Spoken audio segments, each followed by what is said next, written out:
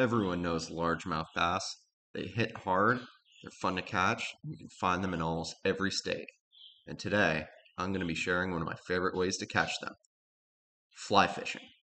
It's more effective than you might think. Here we go.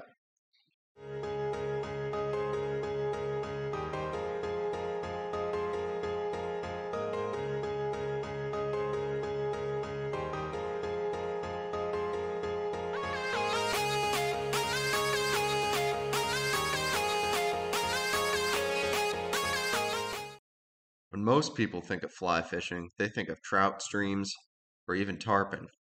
But in actuality, it's just another great way to catch largemouth bass.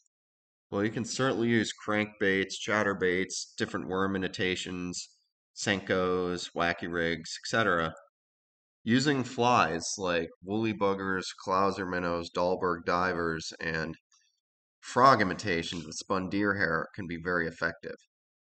I recommend 5, 6, or even 8 weight fly rods for this. Bass will fight hard on any size fly rod, and it's a very effective method of catching them. One of the benefits of using a fly is that you can have a soft landing and stealthily present the fly to the fish. I prefer to fish for bass that are bedding and sight cast to them. However, if the bass are hanging deeper, you can use a sinking line or a heavier fly and just increase the dumbbell eye size or use some lead wraps around the shank of the hook. In any event, catching large bass or small bass is very, very likely if you're throwing flies in the right area. I encourage everyone to try it.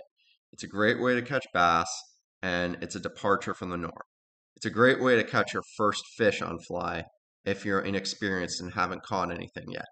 It's a great segue into saltwater fly fishing. And of course, you can apply these same tactics to freshwater, to smallmouth bass.